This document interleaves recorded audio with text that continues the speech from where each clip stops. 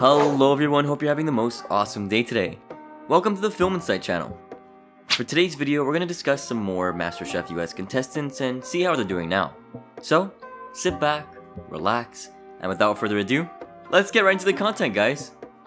Adrian Nieto. Season 2 contestant Adrian Nieto attempted to win the competition as a whole with his solid cooking skills. From the very beginning, Nieto was seen as someone pretty meek yet very polite, though was rarely seen laughing or smiling. While he did take the competition very seriously, that didn't stop him from being respectful to his fellow contestants. Despite the fact that he wasn't the most consistent chef, Nieto was widely known for being a talented cook. The man certainly had a lot of heart and recognizable skill, frequently putting out high-quality performances. It became very clear from the get-go that Nieto was very passionate about cooking and wasn't just in it to win it. His work ethic and love for food is what pushed him so far into the competition, getting both the contestants and viewers alike to recognize him as a valuable chef. So much so that when certain cooks got eliminated, they admitted that they wouldn't be surprised if he won. While his run this season wasn't exactly triumphant, he definitely earned the respect of many for becoming the second MasterChef runner-up. Following his time in the competition, Nieto decided to host a whole slew of cookery events, demonstrations, and appearances at local restaurants and pop-up kitchens. For a while, it seems like he's been working as a chef at Frank Underground, which is owned by Jenny Kelly and Ben Starr, who are both fellow contestants. It's oddly been a while since Nieto has posted on social media, with his latest one being on June 12th of 2019. He was briefly mentioning how he'd participate in a cycling challenge / fundraiser that would directly support kids with cancer. If you're interested, you can check out the Great Cycle Challenge USA and donate some money to help out children who really need it. Seems like Nieto is doing pretty well. Josh Marks. Appearing in the third season of the show, Joshua Marks, aka Josh, can't be considered anything else but an incredible fighter.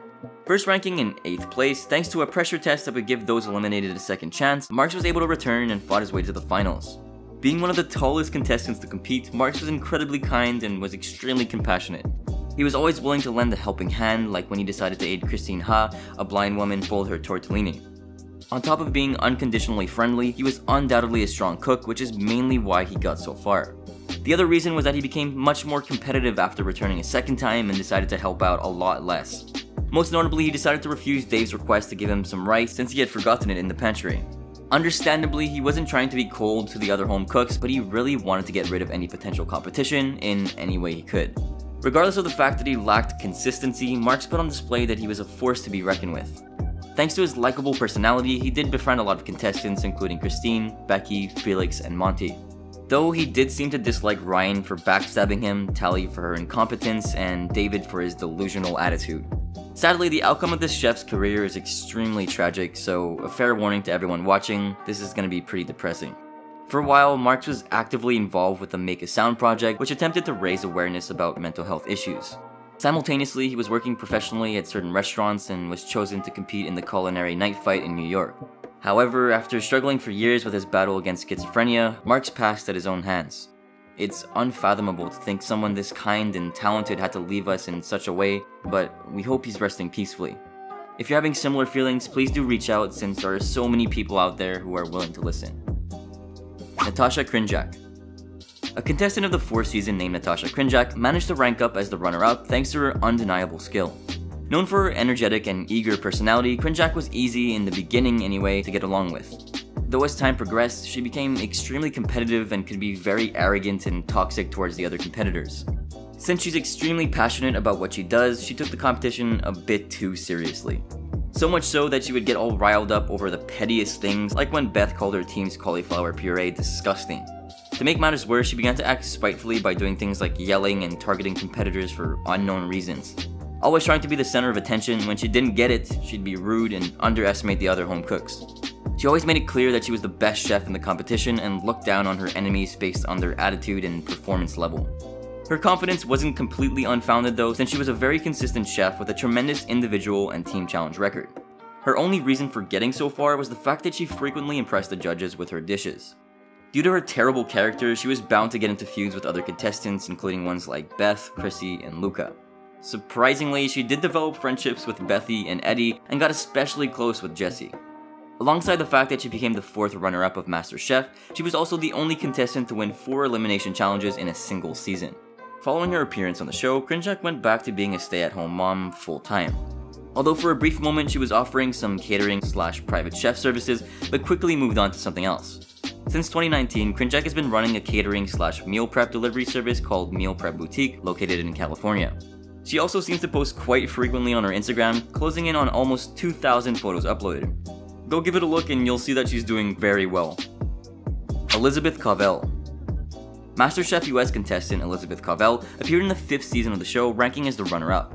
Much like another contestant named Luca Manfe from the previous season, Cavell was considered to be a bit of a dark horse. Placing directly in the middle when it came to individual challenges, things changed as the competition ran its course. Winning her very first mystery box challenge, she proved herself to be someone worthy of the winning title. From then on, she won a whole slew of challenges, winning every single team challenge she participated in. This was in part due to the fact that she had so much versatility as a cook and was an amazing captain/team player. However, she wasn't completely perfect, having a pretty rough attitude and moments of pettiness. She would sometimes be rude to certain competitors, even undermine them if she didn't like their attitude. Regardless of this fact, she got along with practically everyone there, developing friendships with Christine, Francis L, Jamie, and Victoria.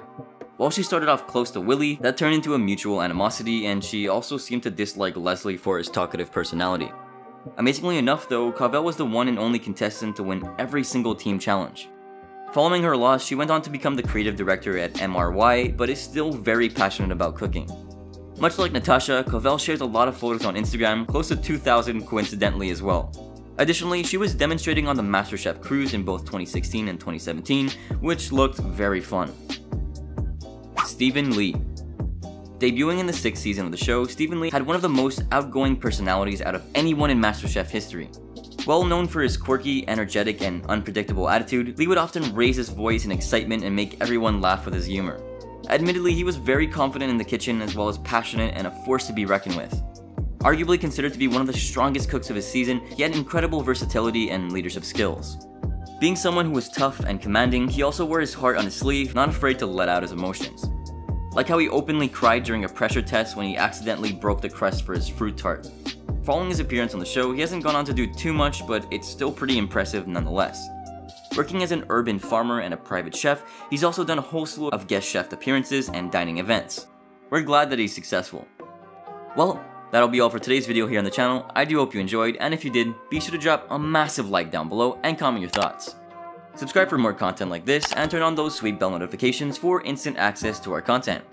Have a good one, guys.